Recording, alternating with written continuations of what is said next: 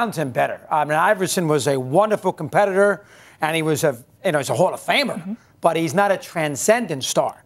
He's not a guy that is going to make a cast of characters around him on this level.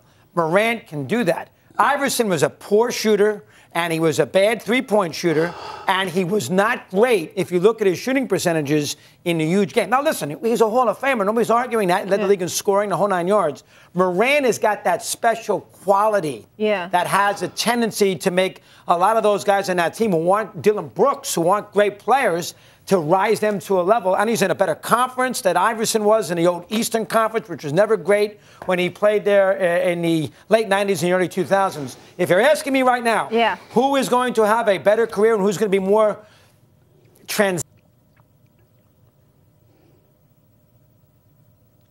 Not even a contest. Not even a contest. What? You came on this show to dispute that blasphemy? Have you? What? Let me tell you something, dog. Dog, if I was in there, listen. I'm going to get, after this break, I'm warning you right now, I'm going to give you, after this break, I'm going to call South Street Seaport. I'm going to call security to have you removed from this studio. I can't believe what you just said. You're acting like you're going to disrespect Allen Iverson, the answer, the dude. What?